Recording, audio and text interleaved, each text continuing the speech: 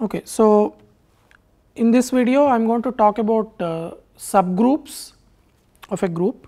We have seen some examples of these already. So, I am going to define these and then we will look at examples and properties.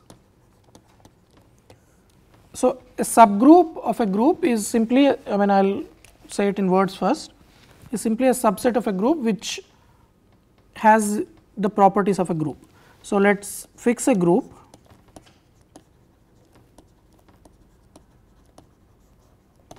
Let us say G is a group, a subgroup of G. So, let us say a subgroup H of G is a subset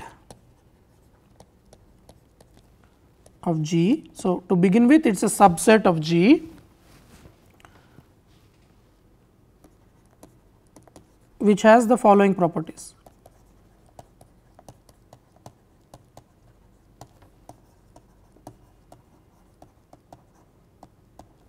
Which has the following properties. 1, H is closed under the operation of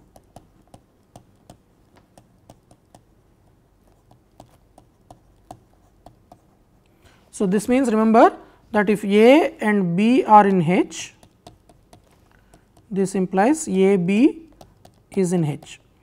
Remember, this is really not always true, because if A and B are in H, they are in G. So, A B is in G, but here we want it to be in H again. So, it is a condition on H. So, it must be closed under a binary operation of G. The identity element must be in H, and 3, if A is in H, then A inverse should be in H. Okay, so, this is a subgroup. So, that is all. So, that is the definition of a subgroup. The third condition here is saying that if an element is in H, its inverse is also in H. Again, remember that inverse is in G, but it need not be in H. We want it to be in H. So, I will only remark here an easy remark: if H is a subgroup of G,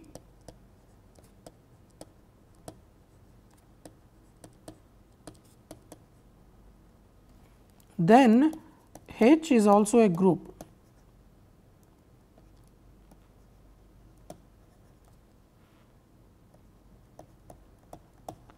under the same operation as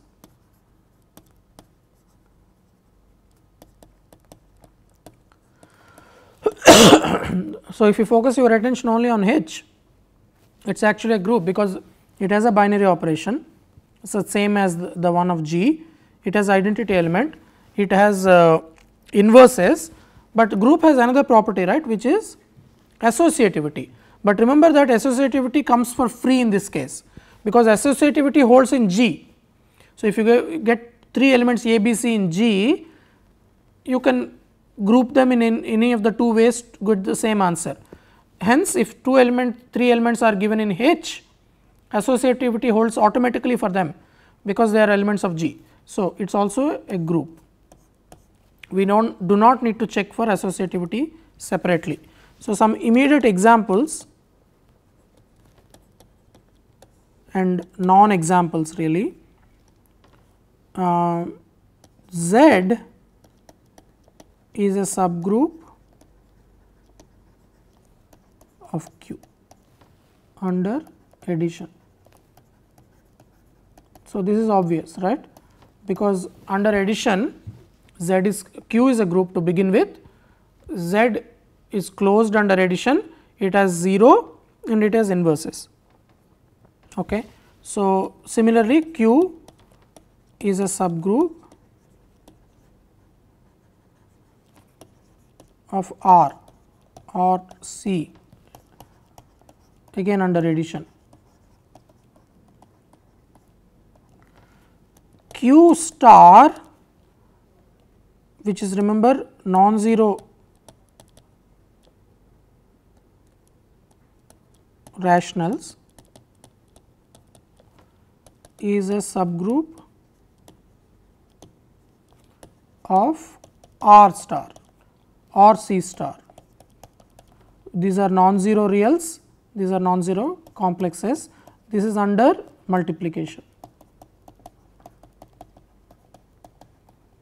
I am not checking this in detail, but it is very clear, right. Q star is a subgroup of R star because it is closed under multiplication, it has identity, it has inverses. What about Z star? Is not a subgroup, for example, of Q star. Non-zero integers do not form a subgroup under of Q star under multiplication, because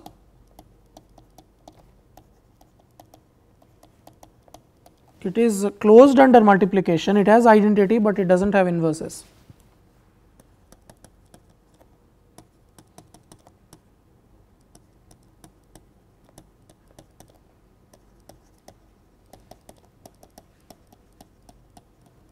See, note that the reason is the same as the reason that we saw in an earlier video, that Z star is not a group. So, it can't be a subgroup of Q star. Okay. So, some more interesting examples. Let us take the subset of Z consisting of even integers. So, in other words, H is 2n as n varies over Z, right. Even integers are divisible by 2. So, they are always multiples of 2. So, you can write them as 2 times n as n varies over Z. Is this a subgroup?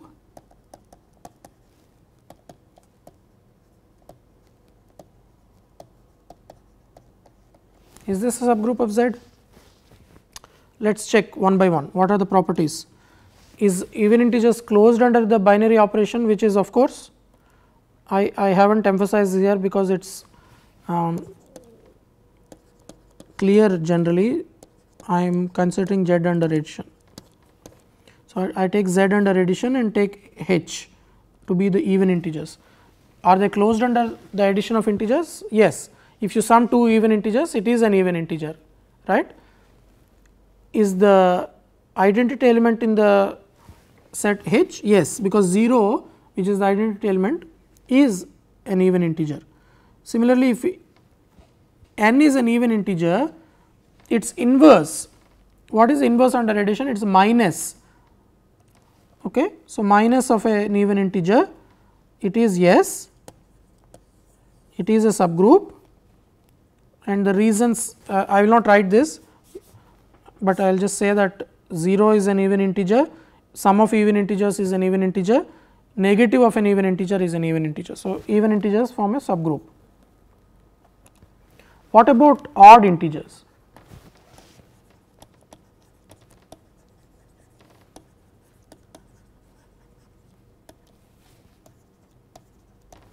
So, take the subset of odd integers, is it a subgroup?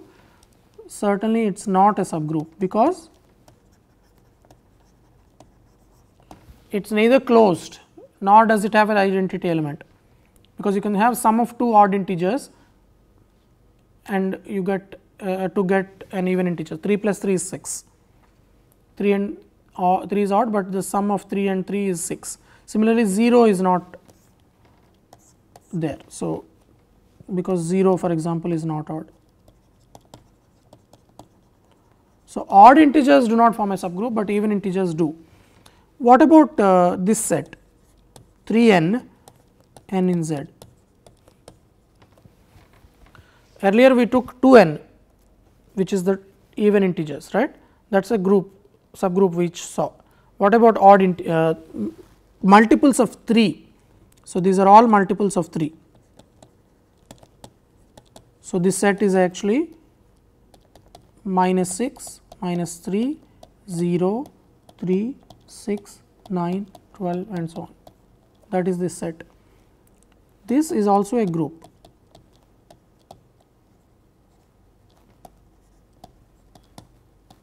This is a subgroup of Z, because 0 is there, sum of any two things here will be again a multiple of 3. If you take two multiples of 3 and sum them, for example, 3 plus 6 is 9, which is also a multiple of 3, but more generally if you do 3n plus 3m, it will be 3 times n plus m.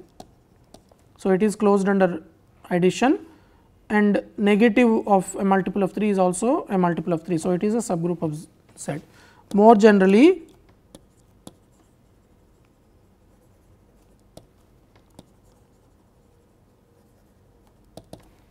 A Z, which is by definition all multiples of A, is a subgroup of Z for any A in Z. Okay, so, maybe I will write that as a theorem, or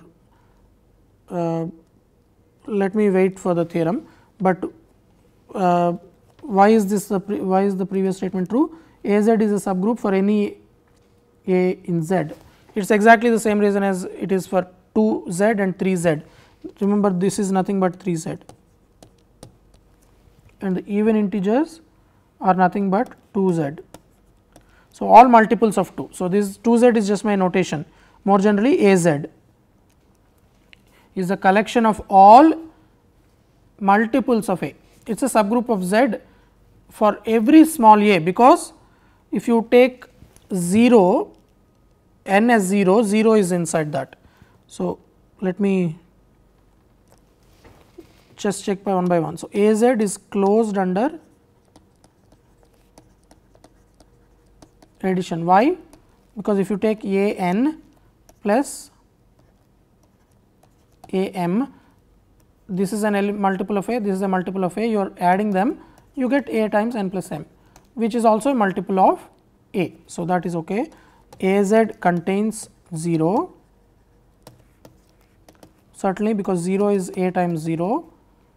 Remember, A Z is all multiples of A. So, you can take A n for every n in Z. So, in particular, when you take n equal to 0, you get 0. And similarly, A Z is closed, contains inverses. That is because inverse of A n is A times minus n. So, that is also inside A Z. So, A Z is, so these 3 points imply that A Z is a subgroup, okay, Z. Now, the theorem that I want to write and prove is that every subgroup of Z is of the form A Z for some positive integer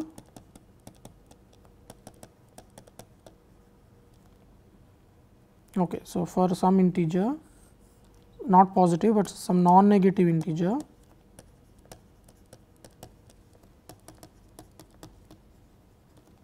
A.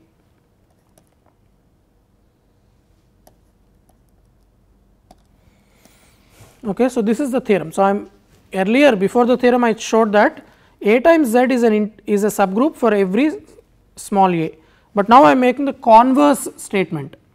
I am saying that every subgroup of Z is of the form A Z, this specific kind of a subgroup. This requires a proof, right?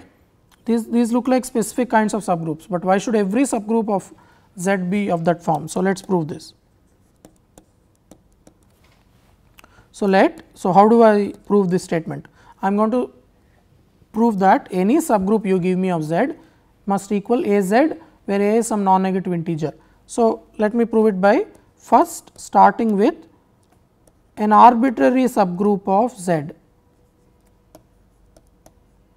Let us say H is a subgroup of Z.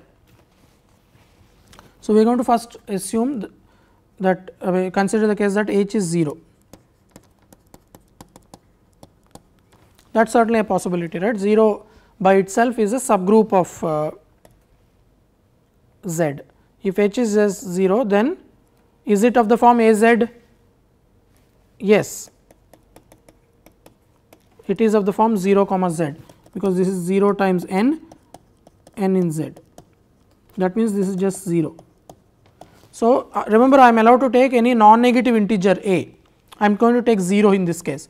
If h consists only of the 0 element, it is 0 z, which is of the required form. So, that case is done. So, now, suppose that h is not just the 0 element. So, h contains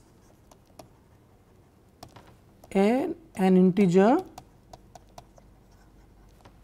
n, right, which is different from 0. Because h is a subgroup of z, it is not just the single element 0, that means it contains a non-zero integer. Yes, so it contains a non-zero integer. I claim that in fact h contains a positive integer.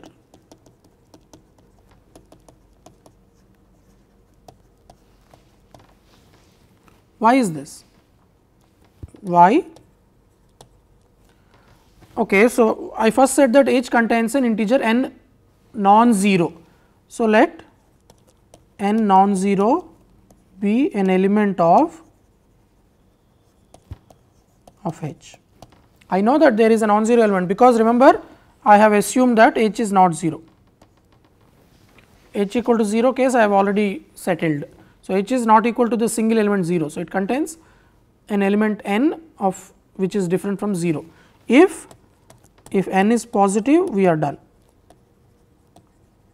We are done in the sense that we are done with this statement. I am trying to prove that it contains a positive integer. So, if n itself is positive, we are done. If n is less than 0, remember n is different from 0. So, n is either strictly more than 0 or strictly less than 0. If n is less than 0, minus n is positive, right. If n is less than 0, minus n is greater than 0. But I claim that since n belongs to h, minus n also belongs to h. Why is this? This is because h is a subgroup. This is where we have used the fact that h is a subgroup. Remember, if you recall the definition of a subgroup, if A belongs to h, A inverse belongs to h, the inverse of A belongs to h. In my example, I am working with z under addition. So, inverses are negatives. If n is in h, so n is in h, minus n is also in h. So, if n is negative, minus n is positive. So, I have justified this statement here that h contains a positive integer n. Now, define or let A be the smallest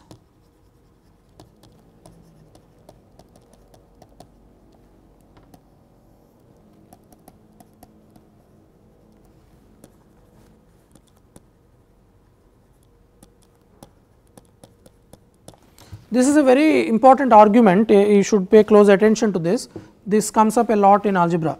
So, I have first said h contains a positive integer. Now, I am going to take the smallest positive integer contained in h. Remember that h contains perhaps lots of positive integers, but there will always be a smallest positive integer, because any set of positive integers has a smallest element. So, if you take the set of positive integers in h, it will contain a smallest element. So, I take a to be the smallest positive integer in h. So, how do I get a? So, I will start with 1. Is 1 in h? If not, I will go to 2. Is 2 in h? If not, I will go to 3. If 3 is not in h, I will check with 4, otherwise I will check with 5. Because h contains a positive integer, at some point we will reach a number which is in h. The first time we reach that is the smallest positive integer, that is in h. So, I will call that a. Then we claim that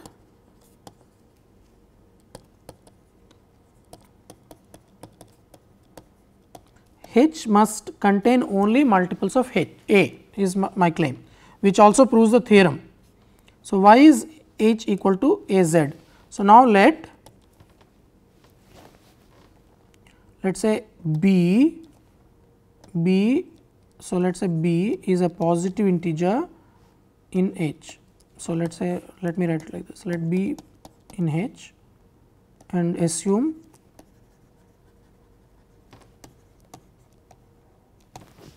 okay. So, let us say B is in H and assume B is positive. So, I am going to consider this case.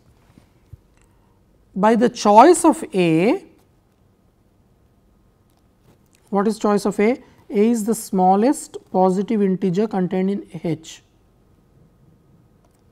B is some other positive integer contained in H. So, by choice of A, we have B greater than or equal to A. B could be A of course, but it can't be smaller than A. So, now we divide B by A. So, you all know division, what does it mean? So, if I divide B by A, I can write it like this, B equals sum A times sum P plus Q.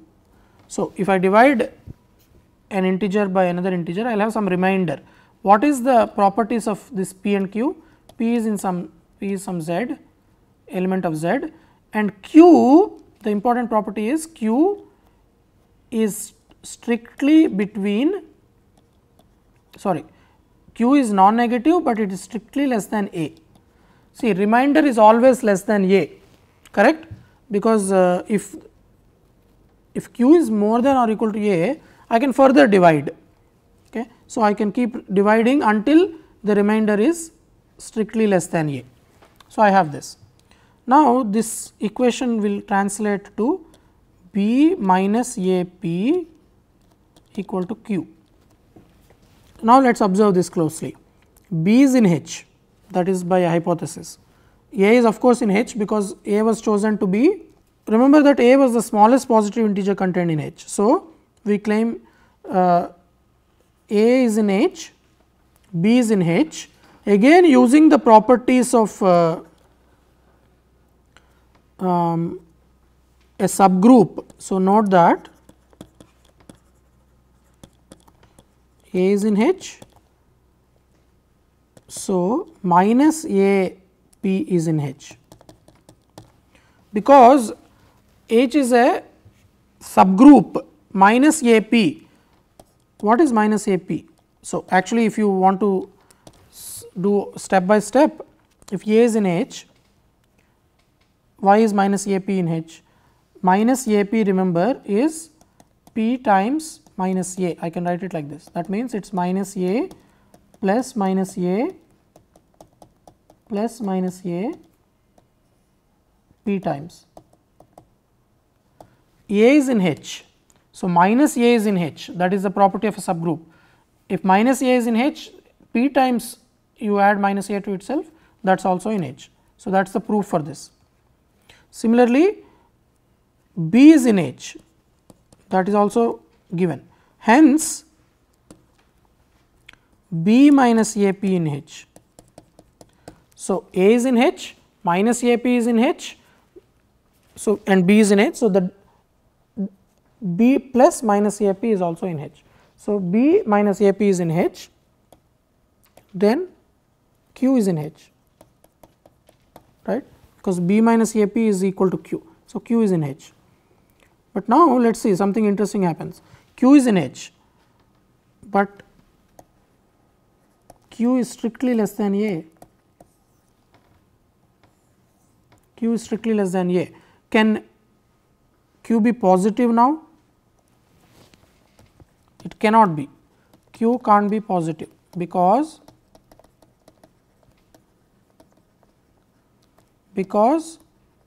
Q is strictly less than A and A is the smallest positive integer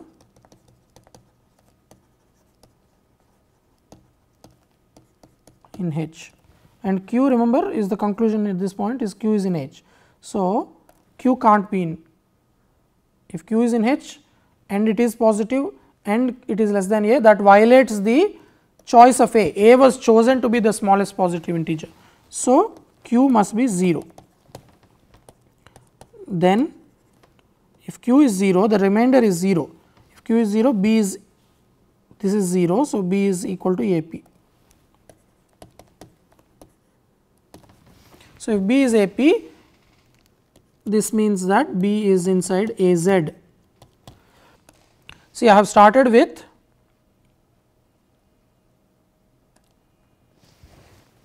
an arbitrary element of H which is positive and concluded that it is a multiple of AP, a multiple of A. I do not care what P is, it is just a multiple of A, that is what I am interested in. So, every positive number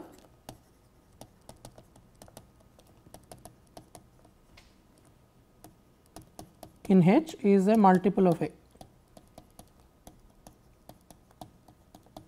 What about negative integer?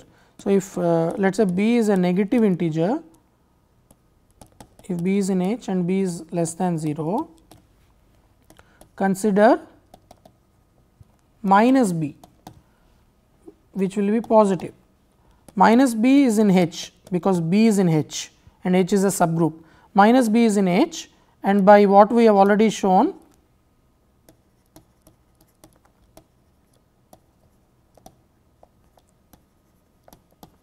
which is that every positive integer is a multiple of A, minus b is a multiple of A for some p.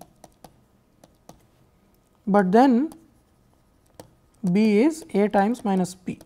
So, b is also a multiple of,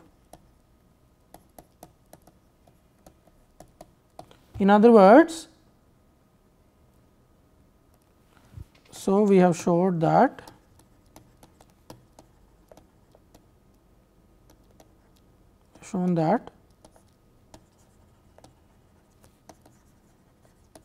every element of H is a multiple of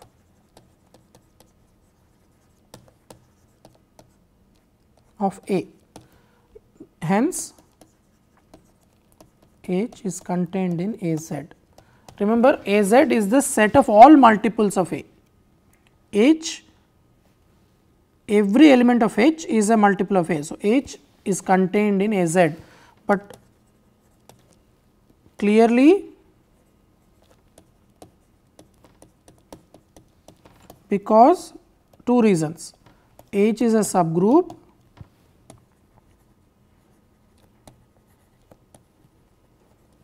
and A is in H. A is in H because remember A is the smallest positive integer, that is in H.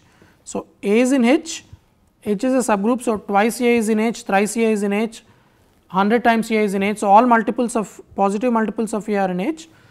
Because A is in H, minus A is in H, and all positive multiples of minus A are in H. So, entire AZ is contained in H. So, AZ equal to H. Remember, that is what we are trying to prove. So, this completes the proof.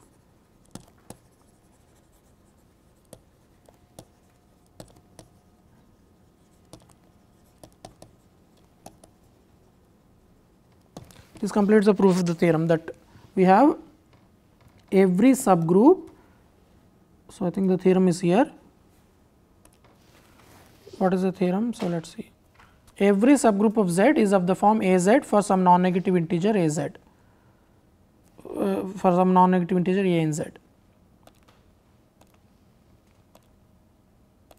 So, this is very strong property of subgroups of Z. So, I want to just make one more remark. As I said, this is an important proof. Okay. So, in this proof, as I said, the proof is very important to understand, and just to emphasize one point, what we have really done is, you take the integers, 0 is here, I am looking at a subgroup of Z.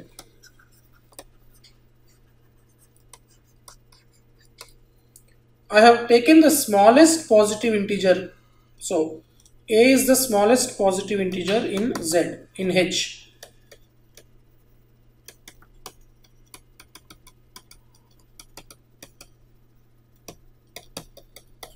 So that means there is between 0 and A there is nothing in H. So as you go from 0 to the right, first time you hit H is at A.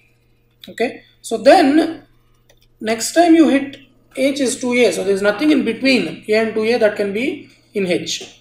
That is because if there is something in between, by subtracting A you land here. But then we know that there is nothing between 0 and A in H. Similarly, at the next one is 3A. Next one is 4A. So H must be only multiples of. So similarly, between minus A and 0, there can't be anything in H. Because if there was something here in H, its negative will come here. And that will violate the property that A is the smallest positive integer. So in some sense, H must be just this made up of these multiples of A. Okay, so and nothing in between these multiples can be in H. So this is exactly what we have done. So subgroups of Z are particularly simple in this way. One more remark. Every group has two obvious subgroups. Right? No matter what the group is, it has two obvious subgroups. You can take E is a subgroup of Z. Definitely it's a subgroup of G because it is closed under the binary operation. There is just one element. So if you apply E squared, E cubed, there it's all E. So it is closed under the binary operation. The identity is there. Inverses are there. So it is subgroup. Similarly, this is called a trivial subgroup. Okay, so it is trivial because it has just E. G is also a subgroup.